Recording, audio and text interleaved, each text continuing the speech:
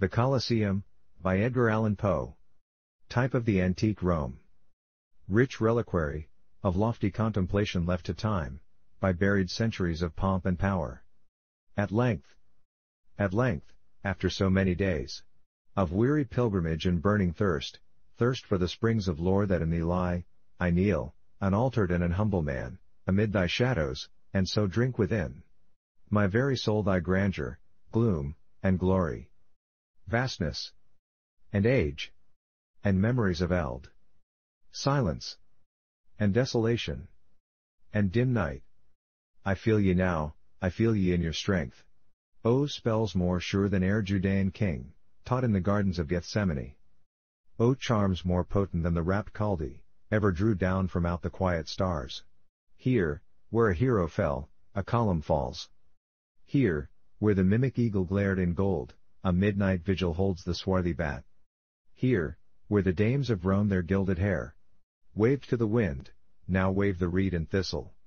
Here, where on golden throne the monarch lolled, glides, spectre-like, unto his marble home, lit by the wan light of the horned moon, the swift and silent lizard of the stones.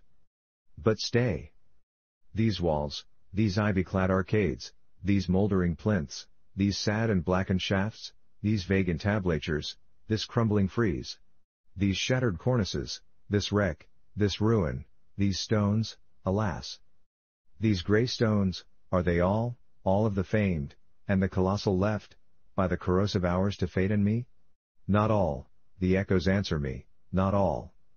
Prophetic sounds and loud, arise forever, from us, and from all ruin, unto the wise, as melody from Memnon to the sun.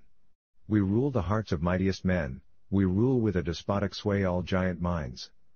We are not impotent, we pallid stones.